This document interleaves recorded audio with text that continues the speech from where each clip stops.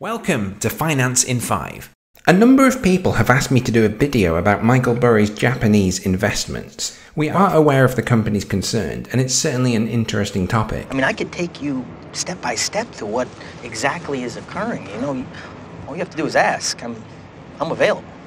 It's exactly what I wanted to hear. Japan is a special case for a number of reasons. It's highly technologically advanced, it has a high population density with respect to other developed nations, such as the UK, US, Canada, Germany and Spain, and in spite of this and its large and growing elderly population, the total number of illness fatalities has remained tightly controlled and sits below 1,000. The fact that Japan is on the road to recovery is good news for investors. But even before the pandemic, Burry had singled out a number of Japanese companies for investment, and we're going to look at those companies and examine their prospects for the future. Coming up today on Finance in 5.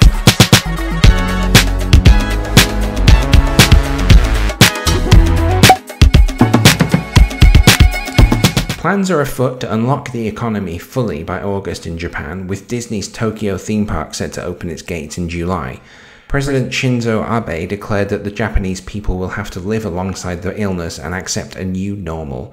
But putting to one side the short to medium term effects of the illness on business performance, it's worth reminding ourselves that stocks can bounce back up quickly as demand and confidence improve, with a reopened economy setting the stage for such growth. Japanese companies, including Honda and Toyota, have long had a reputation for constant improvement, or as the Japanese call it, kaizen, which has been described as a system designed to provide the tools for people to continually improve their work. Let's examine some of the companies favoured by Burry. Number 1. Sansai Technologies. They provide products and services in the entertainment space by developing rides for amusement parks such as mini roller coasters, family rides, flume rides, and configuring stage equipment for theatre, events, and studios. Products such as acoustic panels are used to optimize the sound enjoyed by audiences listening to orchestras in theatres. They also manufacture staging and scenery equipment, including moving stage platforms and elevators. The company trades just above 0.5 times book value and a price-earnings ratio of 7 times. Sansai has developed roller coasters around the world. Here is a list of the rides that they have designed and installed in various well-known parks. As well as installation of each ride, Sansai also earns revenue from ongoing maintenance, which continues regardless of the pandemic. So this seems like a savvy bet from Burry, as the rides will surely need to undergo maintenance and to pass safety checks before parks can receive a green light to reopen. Another cool thing is that they have developed this real-life transformer robot.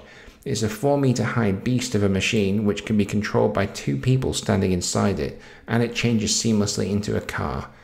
Despite the fact that this sector has taken a short-term hit due to no theatre or amusement park attendance during the lockdown, Sansai is still profitable and has recovered 50% of its losses since the March collapse, currently trading at 712 yen per share, although at the end of 2018, it was trading at almost 1900 yen per share, so there has been some retrenchment from that peak. With Burry being a long-term value investor, it's likely that he will hang on to this stock for a while yet, although don't hold me to that. Since receiving comments from people who claim that I'm advising the public to buy stocks like tailored brands just because they're held by Burry, I should point out that this is not the case. I offer a point of view, that's all. Everyone has one, but I'm not a financial advisor and cannot be held responsible for the private investment decisions of individuals. That aside, let's examine the dividend of the company.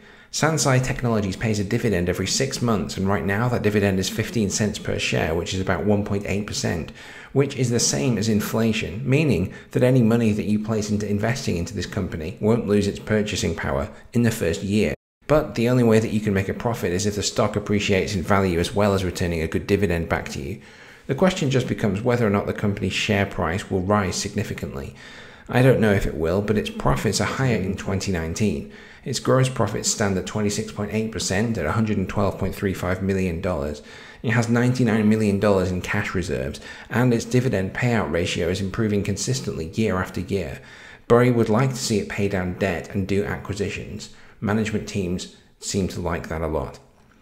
The second company is Nippon Pillar Packaging. It was started in 1924 and it makes mechanical seals, gaskets and packaging materials for various machines. It makes all sorts of products in all sorts of categories, as we can see here. Products used in oil refining, marine service, cars, semiconductors. The stock performance shown on the investor relation page here reveals that it trades at 1,375 yen per share and has been on an upward trend for the past few years. The president and CEO thanks the R&D team for developing innovative products. Analyst Ben Hobson thinks the stock will continue to perform well, and as a result of it being a high-quality company. Burry believes the company will start growing as an oversaturated market is purged of tech components. The company trades at 8.4 times earnings and 0.61 times book value. Interestingly, the company decided to name itself Nippon Pillar Packaging because the first product created by this company was shaped like a pillow. It really is a timeless anecdote. Lucky their first product wasn't shaped like a pair of buttocks, that's all I can say. They are selling a lot of products overseas and returning money to shareholders by repurchasing shares. The company says in its earnings report that its target payout ratio has been set at 30% or more, so this is a high dividend paying stock, and that money is after they have paid for their research and development and business expansion. The company has bought back 300,000 shares at a cost of 337 million yen, which is just over $3.1 million. The company's factory has been redeveloped. When you look this up on Google Maps, you will see that what appears to be a construction site. But according to Nippon Pillar, work was completed in March 2020. Due to the effect that coronavirus has had on the economy, Nippon Pillar has chosen to push back its sales and operating income targets from 2019 back to 2023 as part of what they call their medium-term management plan. The twin pillars of that strategy are to invest in plant and equipment, to increase corporate competitiveness, and to optimize shareholder returns by increasing the dividend payout ratio to 30%. There has been a year-on-year decrease in sales, which Nippon attributes to a slump in demand in the petrochemical markets. They are also expecting reduced demand for the parts that they supply to automobiles, with fewer cars being made, not only because of coronavirus reducing disposable incomes, but also the introduction of a consumption tax would put off many potential purchases as the push towards zero-emission targets in vehicles continues. They are expecting there to be lots of construction work taking place in the Tokyo metropolitan area ahead of the Olympics, which should lead to improved sales, although it isn't clear which exact products Nippon provides here. But it could be all sorts of pipework and machinery, and the company is optimistic looking ahead. Tosei Corporation.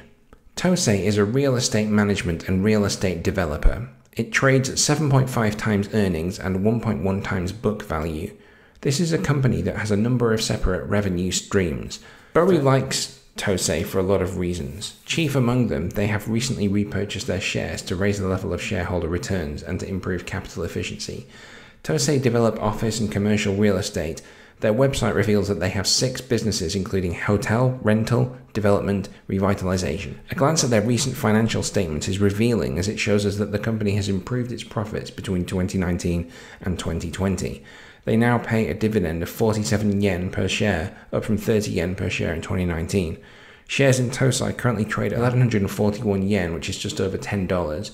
They have benefited from high property prices in Tokyo, which has improved their profit margins since they have been selling those properties. They have also had access to cheap, low-interest financing.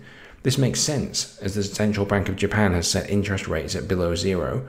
Revenue and profit have increased sharply, driven by the growth of the revitalization arm of Tosei's business. With the virus outbreak largely contained, I wouldn't expect Japan's real estate market to suffer excessive fallout. To be able to afford to live in Tokyo probably requires a job with a decent income, high net worth clients. Those on long-term tenancies will be unlikely to default on their monthly rent, according to these figures. Annual dividend is 4%, which isn't huge, but this company has decent free cash flow and maintains the dividend over time to its shareholders.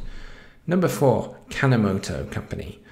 Kanemoto is in the construction equipment rental business. It also sells steels, presumably for construction, as well as information products rental, which perhaps includes computers. They also offer what they call welfare devices, which from the accompanying graphic I can only assume are wheelchairs, not iPads. They offer thousands of pieces of construction equipment for hire. This is probably valuable for a lot of construction companies who favor the capital efficiency that leasing equipment offers them over purchasing it outright. We can look here at the 6 months consolidated financial report. One thing that jumps out at me is that the CEO is Tetsuo Kanemoto, which tells me that the company is named after him. $1 and $2. It's an interesting dividend payout structure. You appear to get 5/13 of your dividend at the end of the second quarter, and the remaining 8/13 of your dividend at the end of the fourth quarter. The net income per share here is 256.26 yen, which is $2.4. 2,299 yen is $21.52. It gives us an annual dividend yield of 11.5%, which is not bad at all. It trades at 8.2 times earnings and 0.8 times book value. Burry likes the credit management and maintenance operations that keep its equipment in pristine condition. Burry also likes that it deploys capital through buying equipment and whole companies, therefore its debt levels are reasonably low. Number 5. Altech Corporation. On Altech's website, it says that the company is engaged in the import and sale of printing and packaging machinery. According to Burry, it provides for-hire mechanics and engineers too. If you read this sheet, you can see the array of complex equipment that they supply to various different sectors. 3D printing and scanning also enables Altech to produce prototypes via laser sintering to meet a wide range of industrial needs. By the looks of this website, Burry's information appears up to date. The company trades at 11 times earnings and 2.7 times book value. It has recovered from its March 13, 2020 low of 148 yen per share to peak at 247 yen on June the 8th. Today it trades at 230 yen per share, which is $2.15 per share at today's exchange rate. Number 6. Tazmo Company. Tazmo makes and services LCD color filter coaters of semiconductors, which they manufacture from heat-resistant polyimide materials. Its products relate to the microchip industry. Tazmo USA's office is located in Fremont, California. It trades around 1.1 times book value and at 7.5 times earnings. Their share price has almost doubled since the March 19th low of 866 yen per share. The price is now a cool 1,646 yen per share, so it's up 90% in 3 months. Burry could have made a fortune here. Finally, number 7, Yotai Refractories Limited. Yotai utilizes ceramic technology to provide a number of different products, including those which involve or require high-temperature treatment processes. Yotai targets different markets that are fire-resistant. It supplies a diverse array of businesses, including those involved with the manufacture of glass, steel, cement, and electrical components for devices. It has yielded at least 100 yen per share over the past few years. It trades at 0.4 times book value and 3.3 times earnings, according to Guru Focus data. According to Burry, it has a third of its market cap in cash. So those are the shares that Burry has favoured. Hasn't spoken to me since he hired me. Just to give you an overview of what he's chosen and some information about how those companies have performed. Thanks for listening, and if you enjoy this content, be sure to like and subscribe, and I can provide more videos. Let me know if there are any specific topics that you'd like us to cover. All the very best.